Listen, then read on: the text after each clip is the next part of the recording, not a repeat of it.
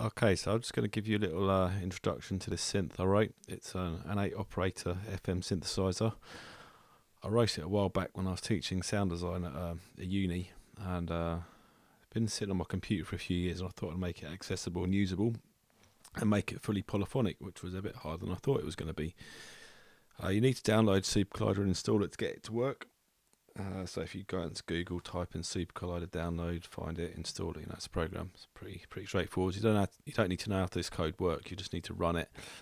So the download link at the bottom of the video, if you download the code, and this is the code, you don't need to read it. There's just one bit I'm going to point out whilst it's open, where it says polyphon there. That's the polyphony limit of the synth. You can change that if you want to make it bigger. As much as your computer will handle, it will handle a lot more than 12, I would have thought.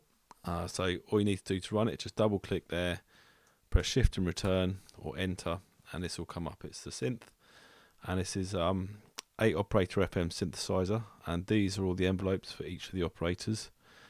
And I'll just point you through a few things. So all these things here, this is the level for each oscillator. So each oscillator, no matter what's going on with it, you can change the level of it, which you'll see how useful that is later. So present, if I just turn this one up, press a key, there you go, a note, wonderful. Turn this one up, that's the first harmonic, second harmonic, third harmonic, etc. You get the idea, and that's done by this F ratio, frequency ratio down the right. So first oscillator, fundamental frequency 2 times the fundamental, 3 times, 4 times, 5, 6, 7, 8, etc. And all these boxes here, that's the FM architecture. So if I want this oscillator here to modulate this oscillator here, all I have to do is turn this up. Normally when you get to about 50, it starts making an effect. There we go. Bit of reverse FM bass, famous from the old Dead Dread. If I hit the open button here, I can actually edit the envelope a little bit, so I can make that. And each operator's got its own envelope and curves on each stage of the envelope. And it surprises me you don't get such obvious curves on most synthesizers that get made now, because it's such a useful feature to be able to change the curve, just to change how the sound shapes. So that's just a simple one oscillator thing. Now it's very flexible, this synth, because you can route any oscillator to modulate any oscillator, set up feedback loops. So if I now want this one to modulate this one, I'll just turn this up, and now we've got the architecture this modulating this, which is modulating this, and it's coming out there. As you can hear, we're getting a bit more of an interesting tone, and I can change the shape of this this envelope as well. So I could say I actually want this to come in straight away.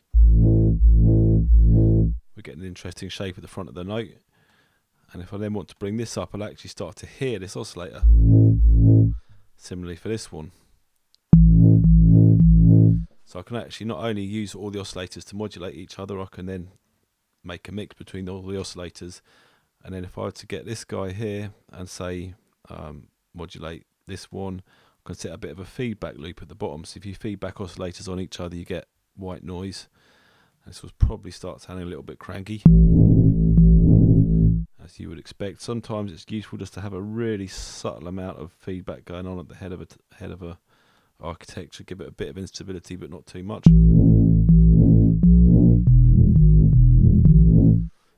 So I'm not going to give a huge lecture on what can be done with FM here, because the possibilities are endless. I'm just going to show you what the features are. So in each of these envelopes, I'll just open up an envelope, we'll see what we've got in there. As you see, these are the times. You just pick up and move the times as you see fit. And these are the curves of each of the phases. This is actually the sustain time here, so that level just remains a constant, and that's the release time there. And each oscillator's got an LFO on it, so there's the rate, how much it modulates the pitch, and how much it modulates the amplitude, and how long it takes to fade in, and also you've got envelope pitch modulation as well. So I'll just turn the rate up, I'll double click on it, type in number in, press return, and turn the amp modulation up to, I don't know, 2.6. Obviously that sounds a bit crap, so I'll turn it down a bit, slow it down a bit. It's very useful, the things you can do with this. You just got to tune it right. You're beginning to see the... If I fade it in, it's not the best patch I've ever made. You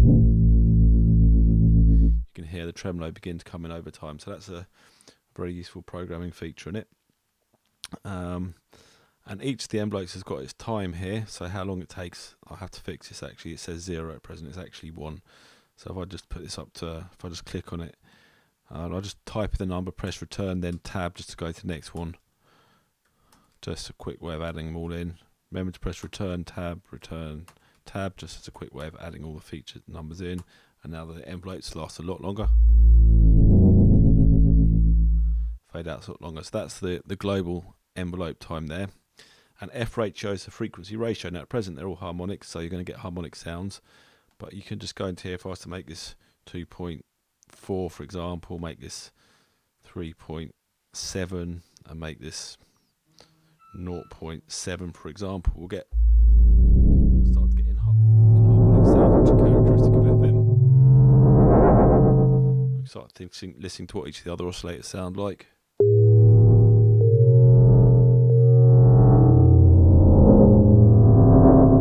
Start getting some creepy noises.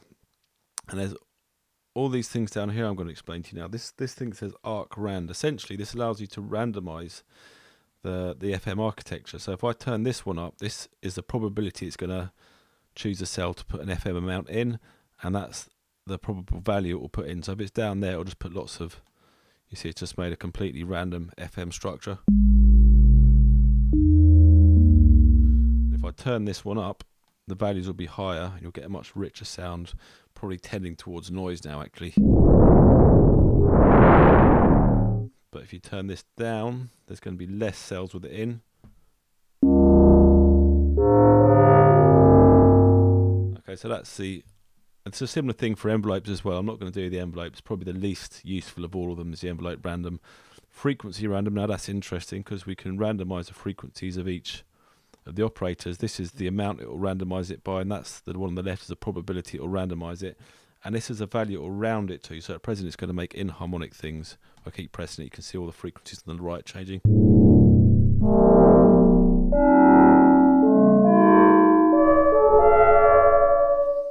That's a useful one because you can get a lot of different things by randomizing this. The sort of things it will come out with is kind of infinite, really. It's such a deep form of synthesis. And then you've got level rand, which is also very useful. This will randomize the mix of the oscillators, which you'd be amazed the difference this makes.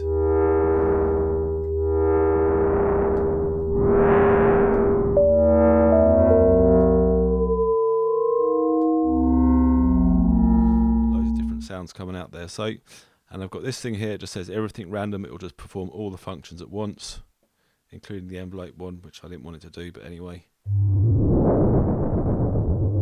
God only knows what's going to come out when you do it.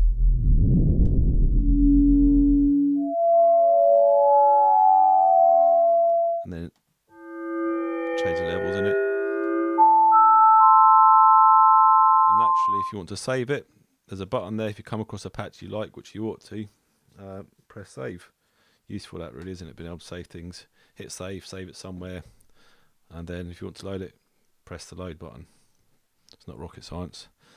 So that's it in its current state. Now, if you want to sequence this, you might have difficulty. At present, I'm just using a MIDI keyboard. If you don't have a MIDI keyboard, you have to press that to test it. It's a bit of a ball ache, really. You have to put in your frequency there.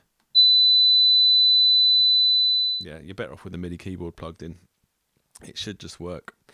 The next plan for this is to actually make it so that when you hit one of these random things, it will actually morph between the functions over time. But that's a bit of a programming conundrum I've yet to get my head round. But when it happens, the idea is then you'd be able to sequence this from like an arpeggio, and then trigger the different randomnesses, and all the random kind of variables will morph in and out of each other. And will I give that one away? Yeah, of course I will. Anyway, enough of that. Download links at the bottom of the page and enjoy it.